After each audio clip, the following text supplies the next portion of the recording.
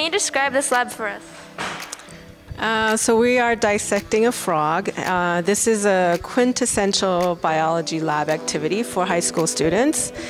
It is a very good lesson in basically anatomy.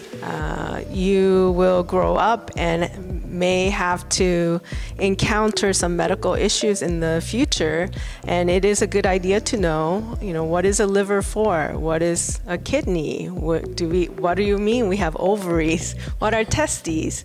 What's an ovarian cancer? What's a testicular cancer? Unfortunately, we may have to experience these kinds of questions, so it's a good introduction to what your body looks like. And frogs' anatomy is very similar to human anatomy, so this is a great lesson for all of you.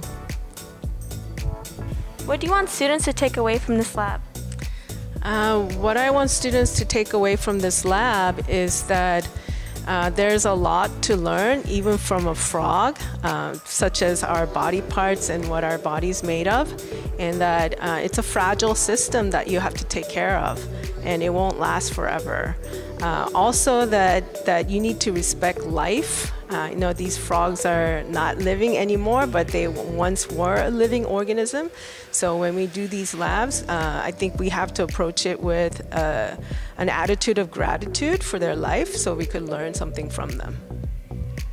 Thank you for joining us, Ms. Fischel.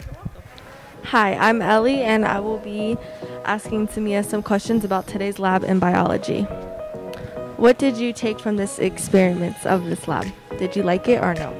I did not like it personally because I don't like dissecting dead bodies. It was kind of uncomfortable and just weird because I've never done this before. It's my first time, so. Would you recommend other kids to do this lab? If they like doing stuff like this, but if you don't really like animals, then probably not. Would you ever do this lab again with maybe a different thing, like a shark or something? Maybe not. Maybe something that's more simple that doesn't require us actually taking out the organs. I don't know, something like pig's feet or something. Something that's less complicated.